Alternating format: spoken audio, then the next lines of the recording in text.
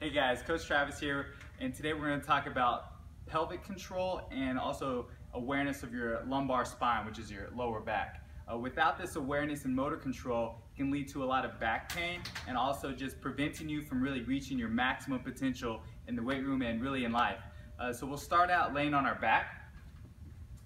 The first drill, just going to go through pelvic tilt. So think of your pelvis like a bowl, just pouring the water out the front and the back. So we're going to be pressing our lower back into the ground and then just lifting it off the ground. So we have this nice engagement, keeping that back nice and flat against the ground, really securing every little muscle you have against the ground. Then we're just going to ease up, lift off. You should have like a little arch. You should be able to fit your hand through there. Then back down, pressing, squeezing. You should feel those abs engage a little bit.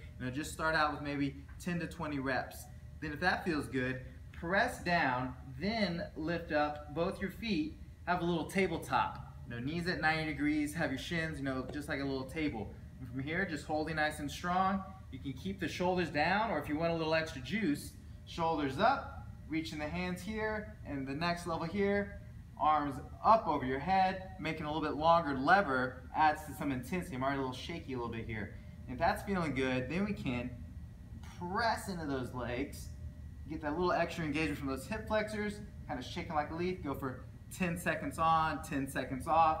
You can do about 3 to 5 sets, just really feeling that engagement. And if you're still looking for more, straighten out one leg, shoot those arms overhead, hold it nice and strong, bring it back in, straighten out that other leg. And this whole time, securing my low back flat against the ground. Alrighty, so that's just a couple quick drills you can do at your house, the hotel, and the gym. Just spend about 3 to 5 minutes on this, guys, and should be more aware and eventually develop more motor control, more endurance for your lifting in life. All right, thank you for watching. We'll see you soon.